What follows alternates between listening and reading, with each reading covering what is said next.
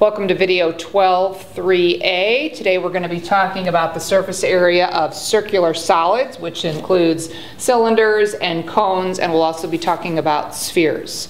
So our first formula is the lateral area of a cylinder. We know lateral area means the area of the sides.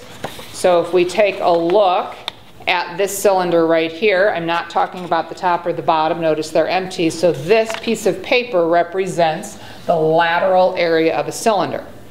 If you open it up, you'll see that it's nothing more than a rectangle. So in looking back at it as a cylinder, I can see the one dimension right here is the height of the cylinder. So that's one side of the rectangle that opens up. The other side, if I unroll it, this edge right here, you can see makes the circumference of that circle. So the one edge of the rectangle is the circumference and the other edge is the height.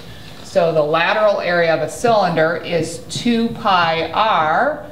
That represents this edge, this circumference, and then the other side of the rectangle is represented by h, or we just say 2 pi r h. To get the total area of a cylinder, we just need to add in the bottom and the top. Those are circles. So we know I would take the 2 pi r h and then I would add on a pi r squared for the bottom. Another one for the top means I have 2 pi r squared added on.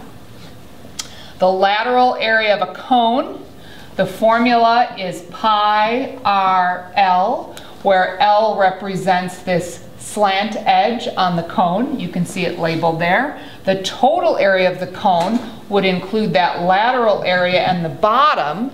Notice a cone only has one bottom. We have no top on the cone, so it would be pi r L plus pi r squared for the bottom.